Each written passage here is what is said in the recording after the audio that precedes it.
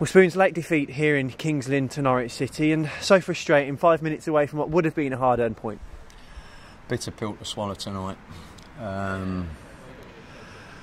But that said, we've shot ourselves in the foot again.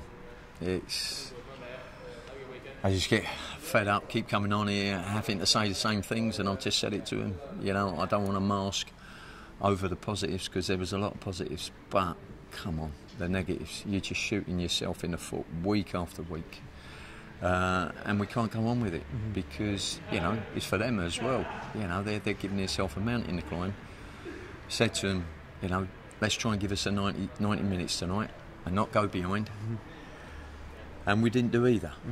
We had patches again where we was good, and we played some good football, but glorious chances that we put over the bar. And you know, you don't take your chances and you can't defend, you're going to get beat. It's as simple as that. Yeah, it felt like a game that could have gone either way at stages in the game. They've had chances, we've had chances as well, but you just like to think you've got yourselves over the line and at least secured a point. Definitely, Dale, yeah. But like I say, chances missed. It's not as if the keeper's saving them. You know, we're putting them over the bar, and that's not good. You know, we need to be real and honest and say it's not hard luck, it's poor finishing. And we've got a blank week now, no games, which would be nice for a change. So there's more stuff we can work on. But yeah, I don't want to come on and be overly negative, but I don't want to sugarcoat it either. So there were some very good positive moments, but we've got to be better and not shoot ourselves in the foot. Yeah. 2 penalties decide the game ultimately. Todd Cantwell for the first, and the second one, there's a little bit of a hint that it may not be in the box. What was your take on it? Just watched it back. There's no way.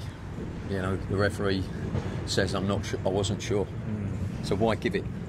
That's the annoying thing. And my understanding is that if they're not sure, don't give it. But that's the way everything's going against us. But you know, we're not going to bleat about that. It's gone. Got to get on with that and get back on the training pitch again and go and try and get ready again for, well, not try, we will get ready for Burnley. And let's just hope that we can iron out of the foolish mistakes. Yeah, one of the positives to emerge, Kiki Simmons' goal, some great work from Cole Hurst down the right hand side, and that's what he can do in those tight areas. Yeah, Hursty can do that, but he's got to show that more.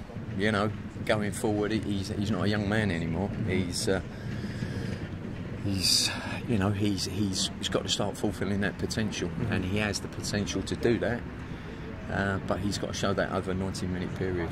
Yeah, and when you look at, like you say, another week now on the training pitch, has it come at a good time? We've got 3 substitutes today, a few injuries, illness as well, so yeah, a little bit thin on the ground. Yeah, it has come at a good time. Yeah. One goalkeeper and 2 outfield players. And that's where we are at the moment. You know, we've got injuries, we've got illnesses, but you know, it's heads up. Let's go again.